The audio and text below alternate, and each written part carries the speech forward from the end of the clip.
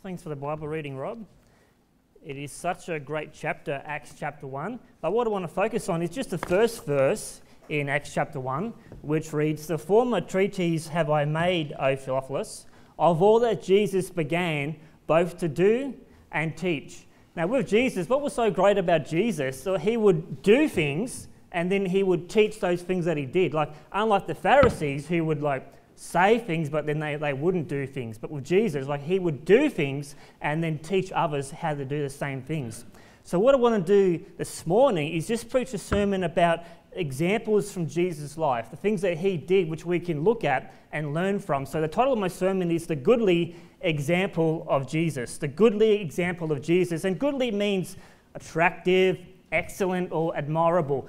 And those are words which can definitely describe the life of Jesus. He lived an excellent life, an admirable life, and his life is also a life which we should be attracted to, which we should want to be like him as far as the way he lived. And he's given us a goodly example to follow. And there's many aspects of Jesus' life that we could look at as examples. You could preach for the rest of your life just about the examples that you could get from Jesus' life. But I've got 7 this morning, which I've just found in my own Bible reading, which sort of jumped out at me, so I chose just to run with these 7. And the first one I want to look at, let's get straight into it, is that Jesus, as a child, you should start seeking after God. This is something we can learn from the life of Jesus. So as a young child, Jesus was already developing in his spiritual life, starting to know God in a powerful way. And it's something that we can learn that as children. I guess the first point is going to be towards the young people, the children, that we can start, even as children, young children start to know God, and we should make the most of that time as being a young child to start to know God. And if you can turn to Luke chapter 2, and while you're turning there, I'm going to read to you from Hebrews chapter 2, verse 17.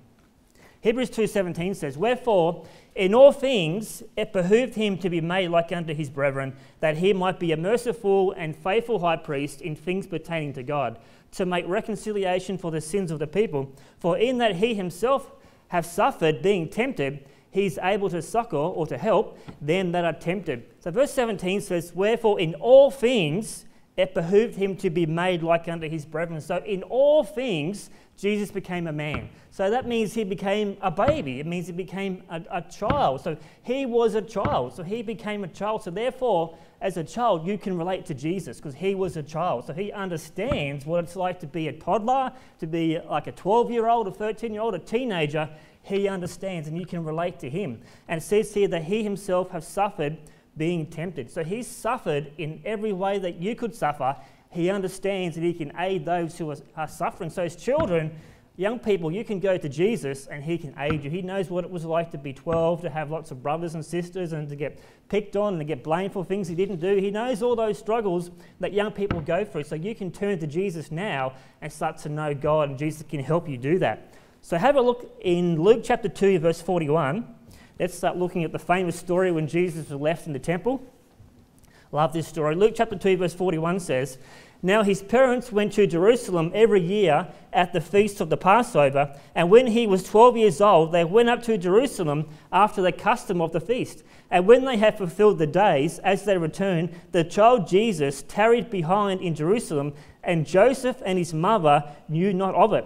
Look, I would imagine most 12-year-olds would be scared to be left behind in a strange city while their parents leave. Look, I remember when I was 13, I started to catch the bus by myself from, say, Wagga Wagga or Temora in New South Wales up to Queensland.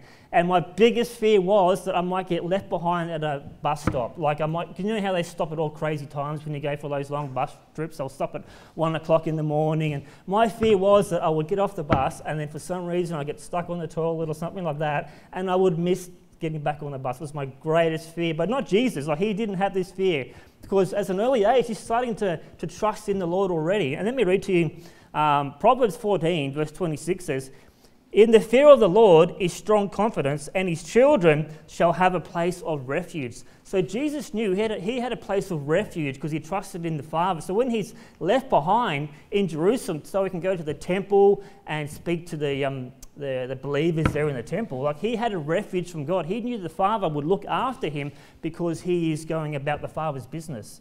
And even young people, you know, if you're doing God's work, if you're seeking to know God, and you do find yourself in a scary situation, look, you have a refuge from God. So seek to know God early, and you can have that refuge, that confidence like Jesus had, that God's always going to be with you and look after you. And like, who knows what could have happened? You know, you've been left behind in Jerusalem for 3 days or 4 days. But, you know, Jesus was looked after by the Father because he trusted in God. Let's get reading.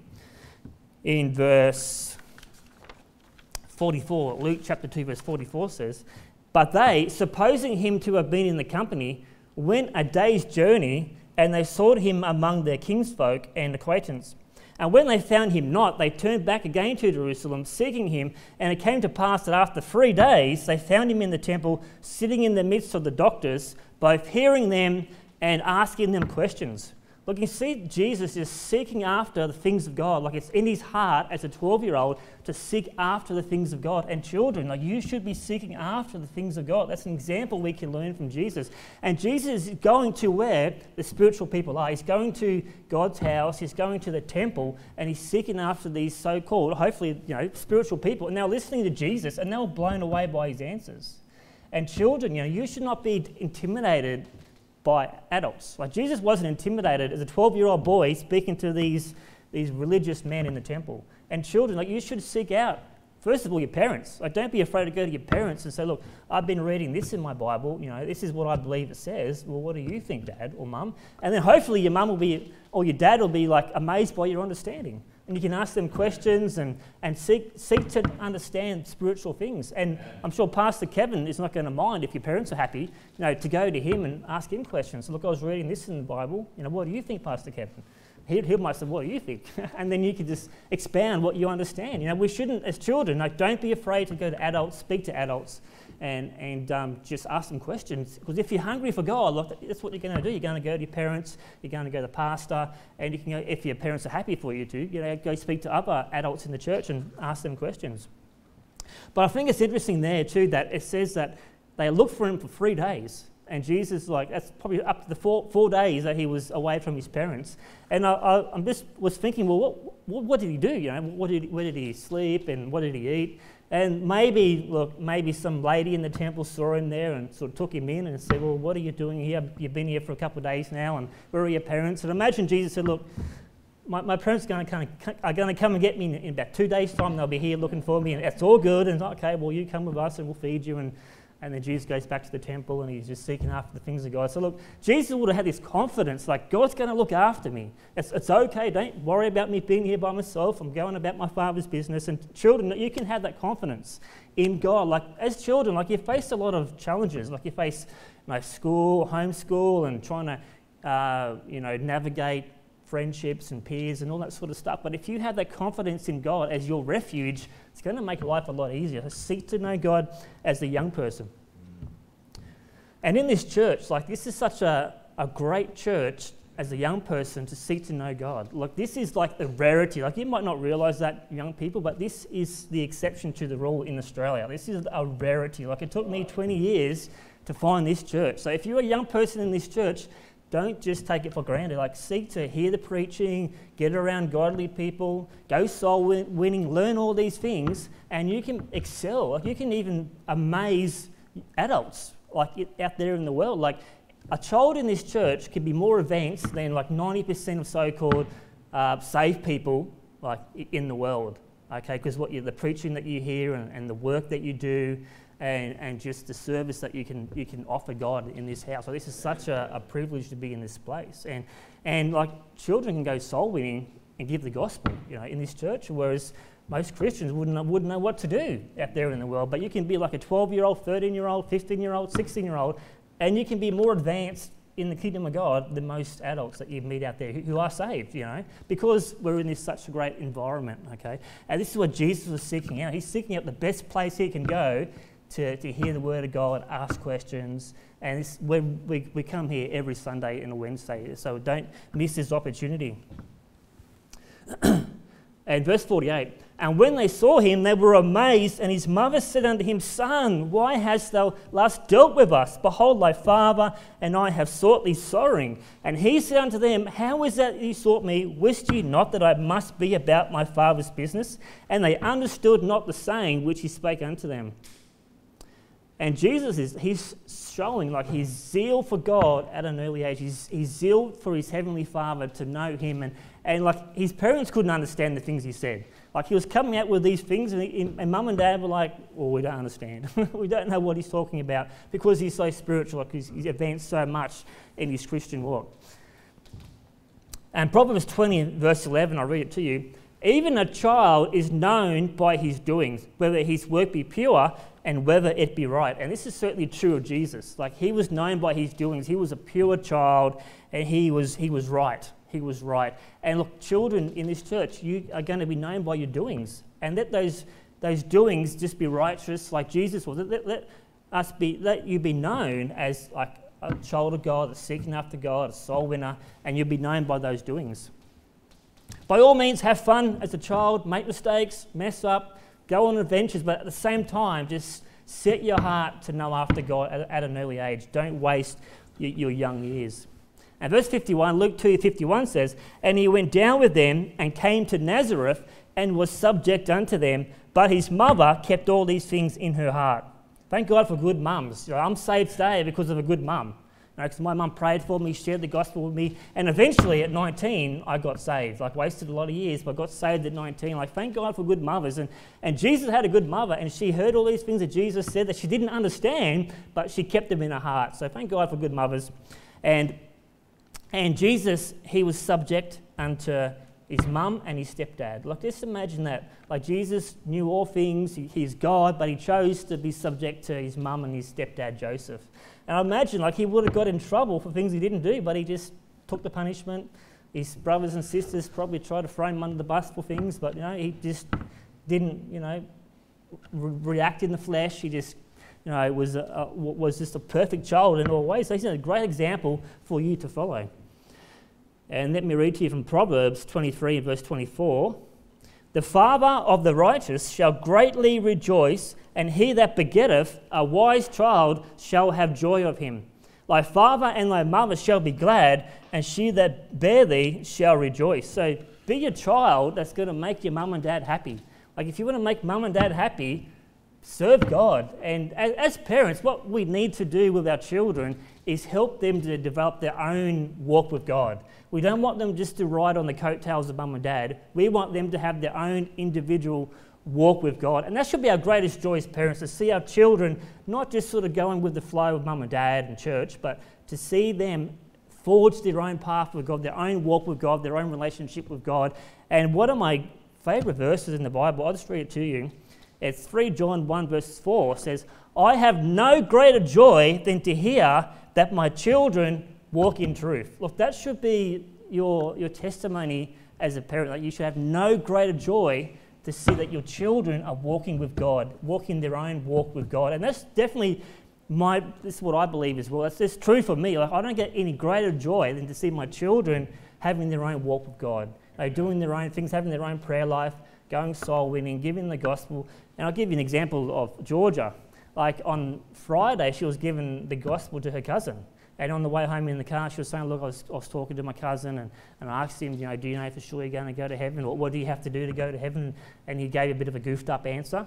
So Georgia was saying, well, actually, this is what the Bible says. Look, it doesn't give me any greater joy in life than to hear my children walking in truth. Like, if I could, nothing would make me happier in life. Like, give me all the riches and all that sort of stuff in the world, and that wouldn't make me as happy as what it made me just to hear that Georgia's given the gospel on her own initiative, having their own walk with God, thinking about spiritual things, asking mum and dad questions. Look, nothing makes me happier than that. As parents, that should be our number one goal as far as parenting, is that our children have their own walk with God.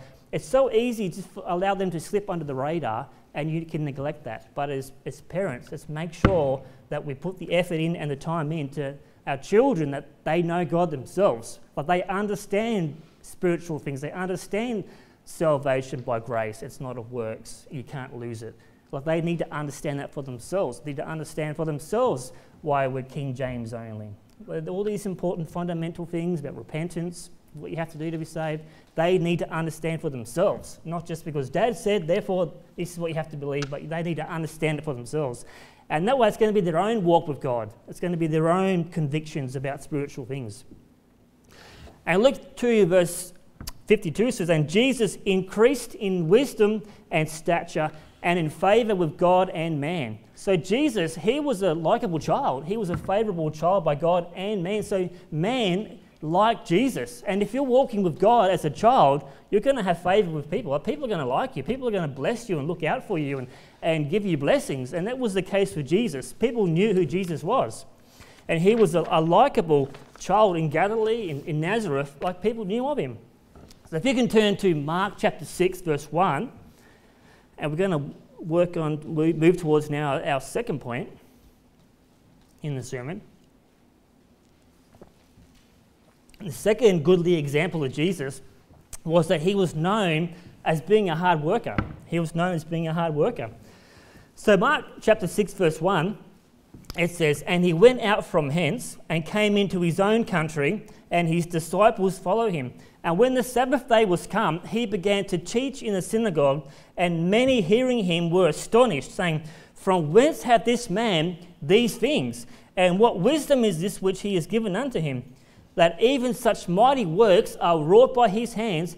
And listen to this, verse 3, is not this the carpenter, the son of Mary, the brother of James and Joseph, and of Judah and Simon, and are not his sisters here with us? And they were offended at him. So Jesus returns from being baptized by John and being in the wilderness for 40 days, and he returns to his hometown. He's going to start his ministry in his home church in Nazareth, and he gets up and he's preaching, and they're like, well, where did he get all this? This is Jesus the carpenter. So they knew him as being the carpenter. They knew him as being a hard worker. They knew him as having a job, doing stuff, and working hard with his hands. See, it wasn't, this is Jesus the unemployed guy. This is Jesus the surfy. He's always down the beach surfing. Now, this is Jesus the carpenter.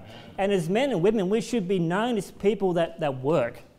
Look, I understand when you're young, you're a teenager, you're still trying to navigate the workforce and find out where you fit in, and you're going to have times in between jobs and all that. Look, that was my testimony in my early 20s until I locked in on some full-time work. So I understand that, though. But when you get to be 30, like Jesus' age, you need to be known as something. Like we have Sam the carpenter, Rob the IT guy, Matt the IT guy, Callum the estimator, and Caleb the glass man, or the locksmith. Caleb the locksmith, People need to be known for working hard. You don't want to be known for, he's that loser that's always hanging around getting in trouble. Like Jesus was known for is Jesus the carpenter. He worked hard, and that's what he was known for in his hometown. All right, so let's be known as working hard, not being that person that's the internet troll in his mum's basement and he's 40 years old playing video games. Like, don't be known as that. Be known as whatever, the worker. Okay. Now, while we're talking about this, I do want to debunk the false teaching which is out there, which I've come across this quite a few times over the decades, and that Jesus was a famous rabbi.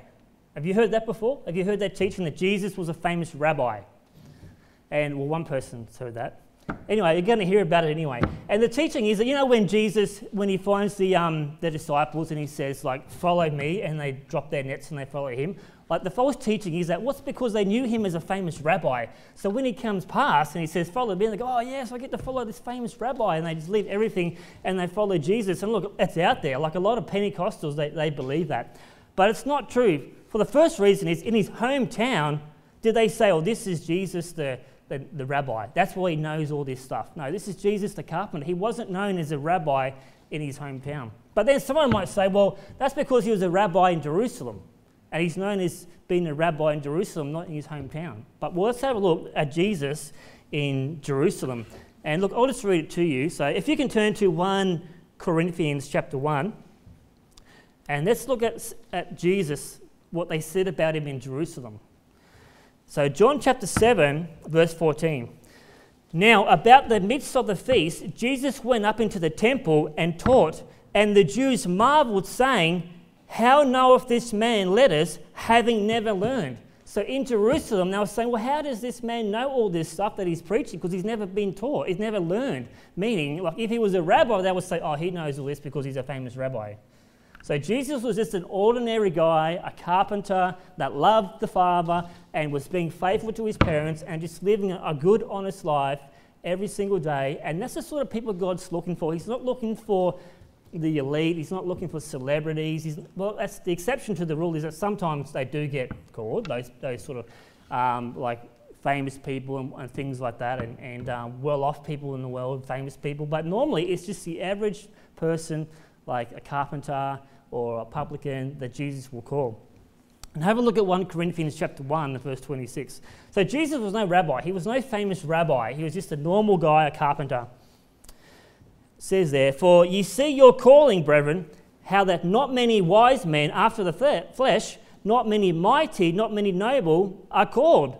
I guess Paul would be the example, the exception to the rule for that. Other than that, Paul, like most people, who are noble, who are wise after the flesh, look, they're not called. But God hath chosen the foolish things of the world to confound the wise, and God hath chosen the weak things of the world to confound the things which are mighty, and base things of the world and things which are despised have God chosen, yea, and things which are not, to bring to naught things that are, that no flesh should glory in his presence. So Jesus chooses everyday people that just have an honest job, that working hard and love God. He chooses them to do a great work through them. Like that's why when you see like Kanye West apparently becoming a Christian, like God doesn't care for that. Like God doesn't care for that. And these sort of celebrities, they're like, well, I'm going to do God a favour now. I'm going to, preach the gospel, so-called gospel. I'm going to give God a shout out from my platform in the world. And like they have this attitude of, look, I'm doing God a favour. God's lucky to have me, is what these celebrities are like. And God doesn't care for that. God doesn't need that sort of attitude. Like he just needs humble carpenters, humble council workers, humble IT guys, just normal people, homeschool mums, just normal people God's looking for to do a great work for, to raise up great children. Amen.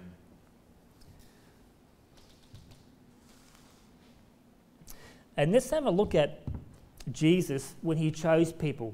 Like he's not going to Herod, he's not going to the king, he's not going to the king's house trying to find educated people, he's not going to rabbis, he's not going to Pharisees, like he's going to everyday people. So turn to Matthew chapter 4 and have a look. So don't think because you're not in the right family, you're not educated enough, you haven't gone to Bible college, that God can't use you. Like if you haven't got all those things for you, then you're in a good place for God to use you and do a great work. And Jesus looked for men that were just average men, everyday men working hard. Matthew 4 verse 18 says, and Jesus, walking by the Sea of Galilee, saw two brethren, Simon called Peter, and Andrew his brother, casting a net into the sea, for they were fishers. And he saith unto them, follow me, and I will make you fishers of men. And they straightway left their nets and followed him.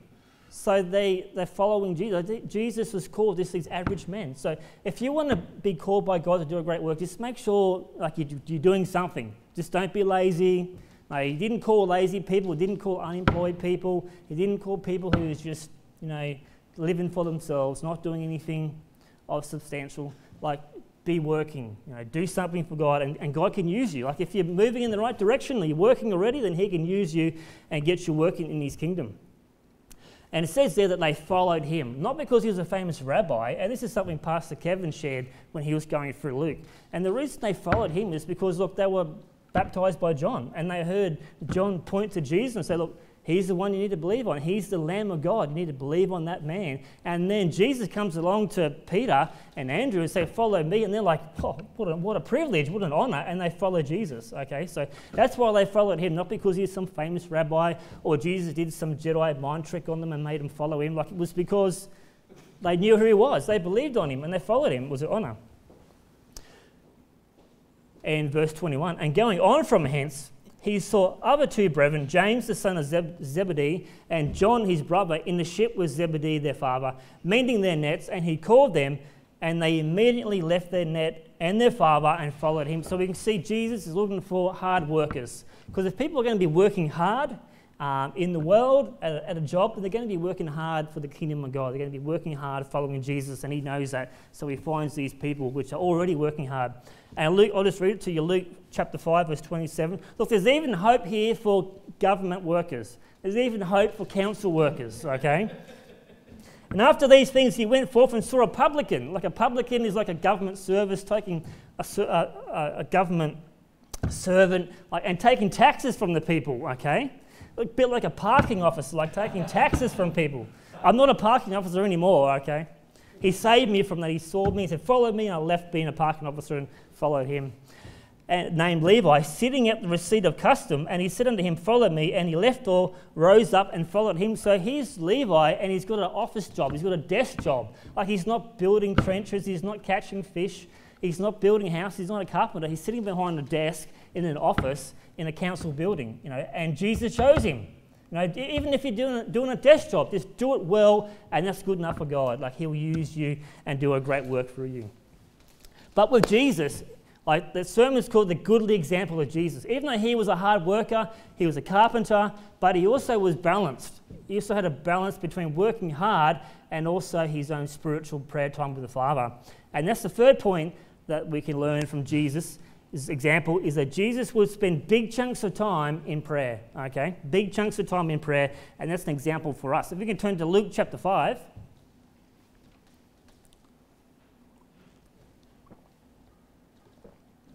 Luke chapter 5 and verse 15, the third point is that Jesus made time for his prayer life and his devotional time. But so much the more went there a fame abroad of him, and great multitudes came together to hear and to be healed of him of their infirmities. So there we can see that Jesus has gone from working hard as a carpenter to working hard in the ministry. He's still working hard. And he withdrew himself into the wilderness and prayed. So he took time out from his work schedule to go into the wilderness and pray. And look, brethren, if Jesus needed to spend time in prayer, like big chunks of time in prayer, like so do we. Like we can't neglect our prayer life. We need to make time to go into our wilderness. Maybe it's your lounge room in the morning before everyone else gets up, or maybe it's going for a walk or going into the forest or something like that. But find your own time to be with the Lord and pray. That's an example that we can get from Jesus. He prioritized that time with the Father. And Luke 6 verse 12, if you can turn to Luke chapter 10. Turn to Luke chapter 10. I'll read to you from Luke chapter 6 and verse 12. And it says, and it came to pass in those days that he went out into a mountain to pray and continued all night in prayer to God. So Jesus spent all night in prayer. When did I last spend all night in prayer? I know Sam spends all night in prayer all the time when he's writing his sermons. On a Saturday night, you find him in the prayer closet writing sermons. So Sam's doing this. But when did we last spend all night in prayer, seeking after God? Like Jesus needed to do that, and so do we. And what was he doing? Like he was listening to the Father. He was watching what the Father was doing so that he could go and do the same things. And after he spent all this night in prayer, that's when he went out and he picked his 12 apostles. So he spent all night in prayer, making sure he knew which ones to choose, listening to the Father, praying, and then he goes out and he does the will of God. So you can get God's will for your life when you spend that time in prayer, reading your word, listening to the Father, and then you can go and do it. We need to make sure that we spend as much time as you can in prayer. Make the time. If you've got to start work at 6, you work it out with God. Get up before that and make sure you've got a lot of time to spend in the presence of God, reading the Word of God and praying. It's something that we can learn from Jesus. So he gave us that example, and he also taught us that we should prioritize time with God. So you're there in Luke chapter 10 and verse 38. This is a popular verse. You're going to know this one, this story. And it says, now it came to pass as they went that he entered into a certain village, and a certain woman named Martha received him into her house. And she had a sister called Mary, which also sat at Jesus' feet and heard his word. But Martha was cumbered about much serving, and came to him and said, Lord, dost thou not care that my sister hath left me to serve alone? Bid her therefore that she help me. So Martha here, she's working hard when she shouldn't be working. Martha's working when she should be in her prayer closet, when she should be sitting at the feet of Jesus and hearing his word. And then she sees Mary praying or being with Jesus, and she's like bent out of shape. So, well, she should be working with me. And then Jesus, what did Jesus say?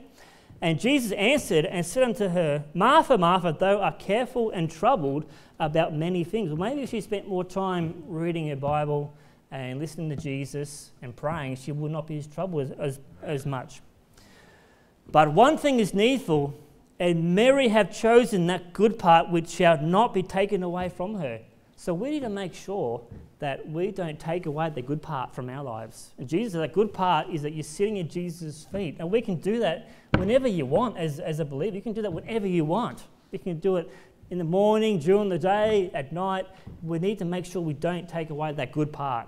Like, work hard, be whatever you do, be a carpenter, be an IT guy, be a council worker, but don't take away that good part. Make sure you give as much time as you can, big chunks of time, to spending time with the Father. And look, you're always going to do what you want to do in life. Like, if you want to seek after God, it's not going to be a problem. You're going to make the room, make the time to do that in your life.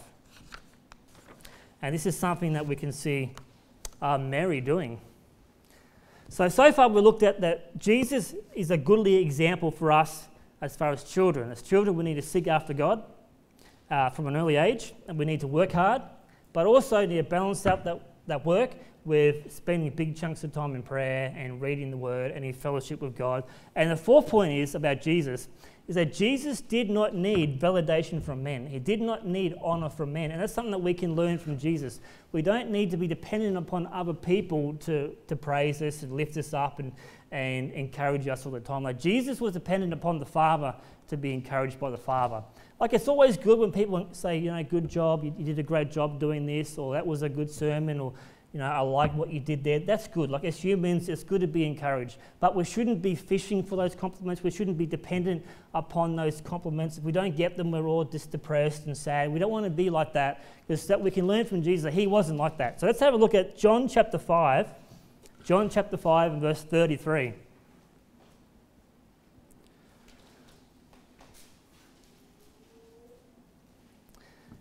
While you're turning there, John 5:41 says, I received not honor from men.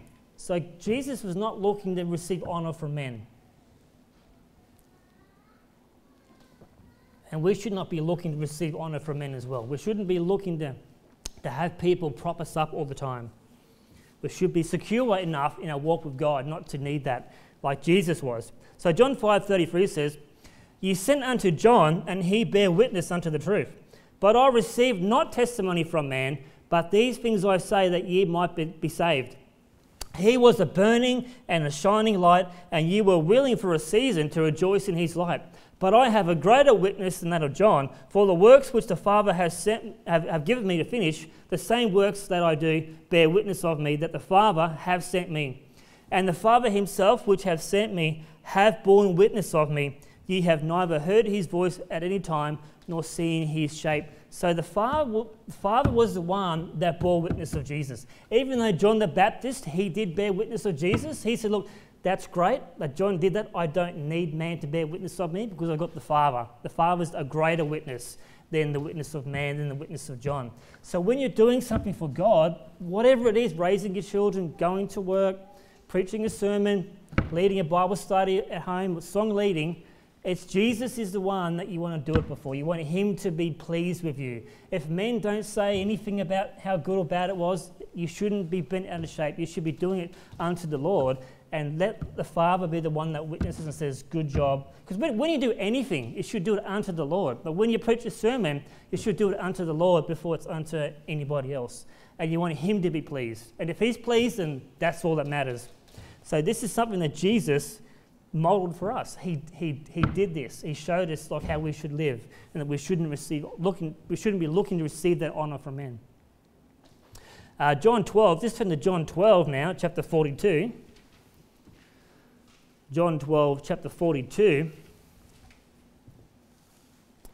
Says, nevertheless, among the chief rulers also many believed on him, but because of the Pharisees they did not confess him, lest they should be put out of the synagogue. For they loved the praise of men more than the praise of God. So we should look for God's praise. We should look for God to say to us, well done, not looking for the praises of men.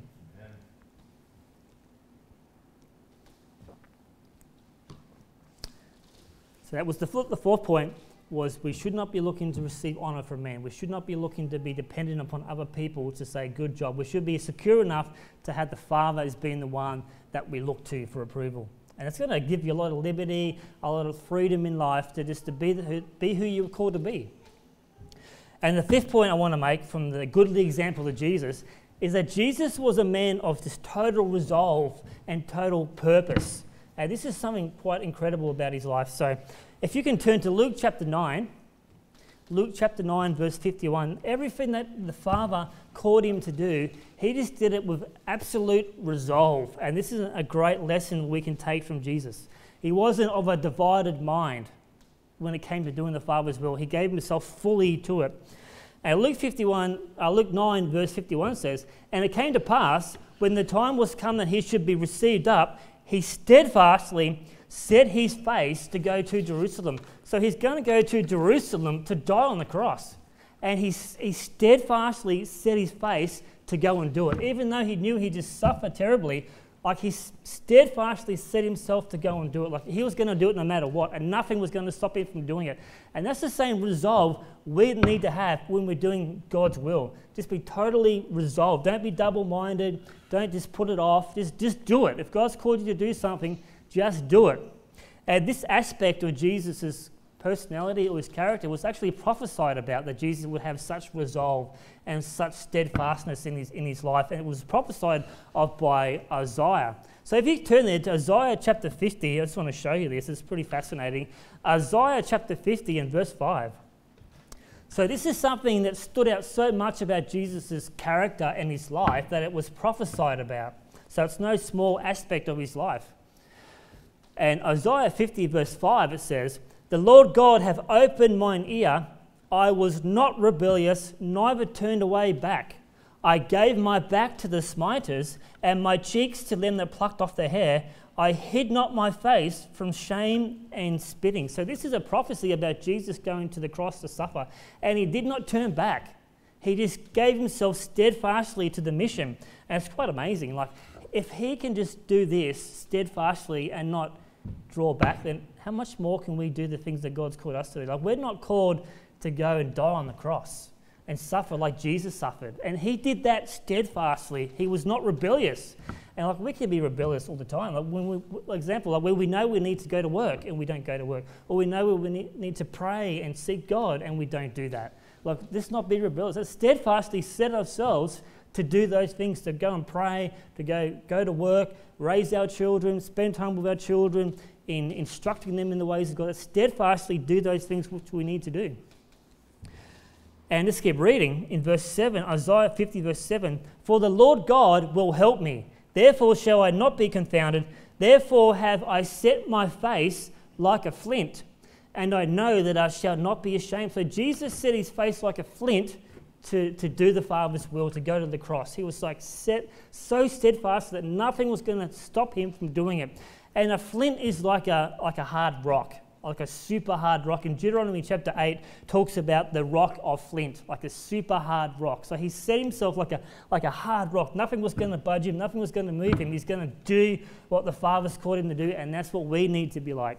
And let me read to you from Ezekiel chapter 3, verse 8.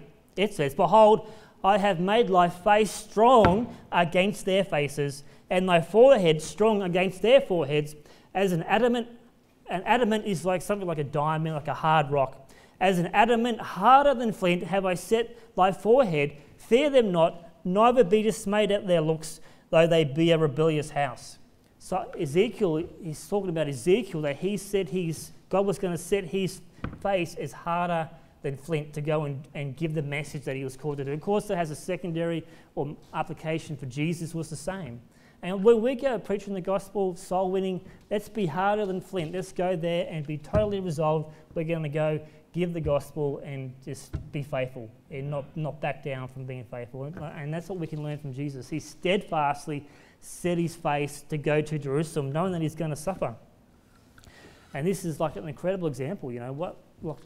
He's such a strong man. He's like, you see those pictures of Jesus and he looks like a weakling, but like he was just a strong, determined man to do the Father's will.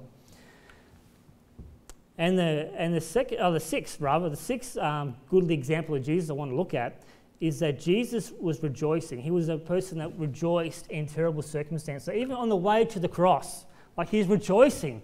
Like Jesus was an emotional guy. He wasn't afraid to let his emotions get out there.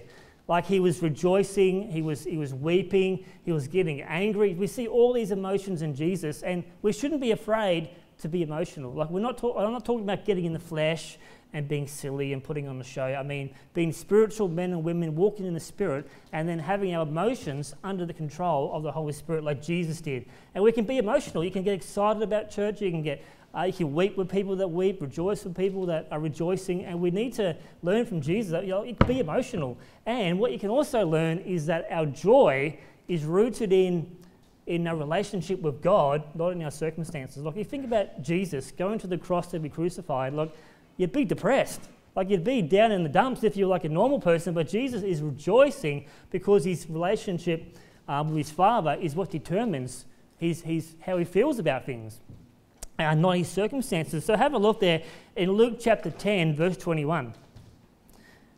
And we need to learn to look to Jesus for our plumb line in life. We don't want to be looking to our circumstances to get joy from our circumstances, but we want to be looking to Jesus to get our joy, our peace, everything we need in life from Jesus and the Word of God, not from our circumstances. So Luke 10 verse 21 says, "In that hour Jesus rejoiced in spirit and said, I thank thee, O Father, Lord of heaven and earth, that thou hast hid these things from the wise and prudent, and hast revealed them unto babes. Even so, Father, for so it seemed good in thy sight." So Jesus on his way to Jerusalem, and he's rejoicing. He's praying to the Father, and it's causing him to rejoice. Like, when you pray, when you get into the Word of God, that should make you happy. It should make you rejoice. Regardless of what's going on around about you in the world, it doesn't matter. If you're seeking after God, then he should be your source of everything that you need in life, your joy, your peace, everything that you need. And this is what Jesus has modeled for us. And we need to make sure that we look to the Lord and not to our circumstances. Like, that's what the world does. The world works hard at trying to get all their circumstances just right, and then they can feel happy. If I have more money, then I can sort of get my circumstances just right, and then I can be happy, I can be peaceful, I can enjoy life, and then something else goes wrong, or someone breaks in and steals, and then they're still unhappy. But it doesn't work. Like, the only way you can be happy in life is by being right with God, walking with God. Hebrews chapter 12, verse 2, famous verse, this one. And it gives us an insight into Jesus' life and how he's so joyful. It's looking unto Jesus, the author and finisher of our faith, who for the joy that was set before him endured the cross, despising the shame, and is set down at the right hand of the throne of God. So Jesus looked beyond the cross to the joy that he's going to have. And that's what kept him going. That's what kept him joyful while he's on his way to Jerusalem to die. And even in the natural, like, you look forward to things in the future to give you joy. Like, if you're working a job you might not like too much, you're going to be looking forward to Friday. If you know Friday's going to come in a few days' time, I'm going to have the weekend off, and that can give you joy to keep on going for your work week. So worldly people, they do look for things to give them joy in the future that they can look towards. But how much more for us that we can learn from Jesus? Like, when you're looking forward to all the good things that we have in store, like, it's incredible. You've got the rapture that's going to happen. You're going to have a new body. You're going to live and reign with Christ for 1,000 years. And then you're going to go into eternity forever and ever and ever. Look, that should give you joy. That should give you joy. Like, someone chews you out, or the boss gets stuck into you, or you get persecuted. Well, big deal. I know what I'm looking forward to. And Jesus, he looked beyond the cross to the joy that was going to be set before him on the other side, when he's going to sit down with the Father, having been faithful, completed his mission, and redeem mankind back to the Father. That's what he's looking forward to, the joy set before him. He was able to endure the cross. And we need to, as believers, look forward to the joy set before us. And that's going to give you joy. Don't look for the joy in the world. Look for the joy set before us in the kingdom of God and those great things that Jesus has for us. And that's going to keep you joyful, keep you happy, and overcoming in all sorts of crazy circumstances in life. Turn to John chapter 15.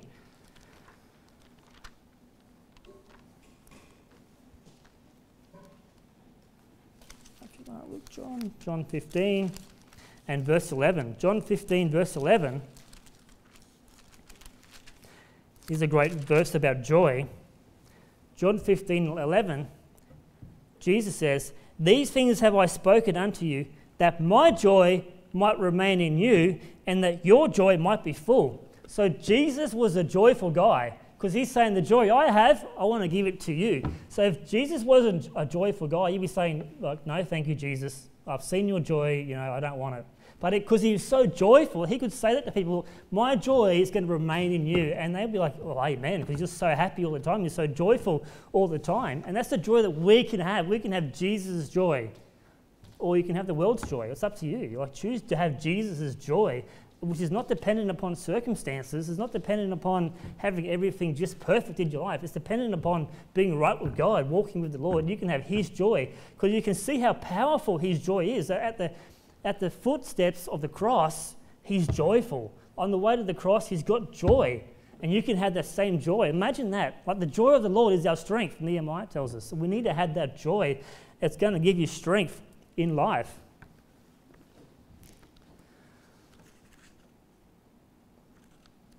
Now, the last point is this. So this is a pretty special point here that we can learn from Jesus, is that we can learn from Jesus where we need to ask for help. Like Jesus, he showed us that sometimes you need to ask for help. Like even Jesus needed to ask his disciples for some help. And that's pretty amazing that Jesus, Son of God, will become dependent upon man for help. And that's an example for us. We need to be dependent upon one another at times when we need it. So turn to Matthew chapter 26. We're going to read about probably one of the greatest honours any person can ever have in life, in the history of the world. This is probably the greatest honour you could have. Matthew chapter 26 and verse 36. But another example of a great privilege that a man had. I think this is probably the greatest honour you could ever have in life, or anyone that's ever had in the history of the world. When Jesus was on his way to be crucified, and he's carrying his cross. Okay, and he couldn't carry it, and they made this guy Simon of Cyrene to come and carry it for him. Look, that's incredible. I think that would be the greatest honour you could ever have in life. Look, that's what I would, if I could choose to be any character in the Bible. Look, I would choose that guy that got to carry his cross. I think that's quite incredible, But anyway, I think that would be amazing. But as well as that, this is also amazing as well. Matthew 26 verse 36. Then cometh Jesus with them unto a place called Gethsemane, and saith unto the disciples, Sit ye here while I go and pray yonder. And he took with him Peter and the two sons of Zebedee, and began to be sorrowful and very heavy. So Jesus had real emotions. Then saith he unto them, My soul is exceeding sorrowful, even unto death. And listen to this, tarry ye here and watch with me. So he's saying to Peter, James, and Peter, Andrew, and John, saying, stay here with me. I need you to be with me. Just watch with me. I'm just so sorrowful right now. Just watch here and be with me. And I think that's just incredible, that Jesus would turn to someone and say, look, I just need you to be with me at the moment. And that's an example for us. Like, we need one another. When you're going through a hard time, it's going to be helpful to get around faithful people in church, people full of faith who know God, who understand what it's like to live life. And we need to be around one another. That's why it's so good to be in church. But sadly, this was a missed opportunity for Peter. And he went a little further and fell on his face and prayed, saying, O my Father, if it be possible, let this cup pass from me. Nevertheless, not as I will, but as thou wilt. So see, there again we see he set his face like a flint. He said, Lord, if this can't pass from me, that's fine. Look, I'm going to do it. I'm going to still do it.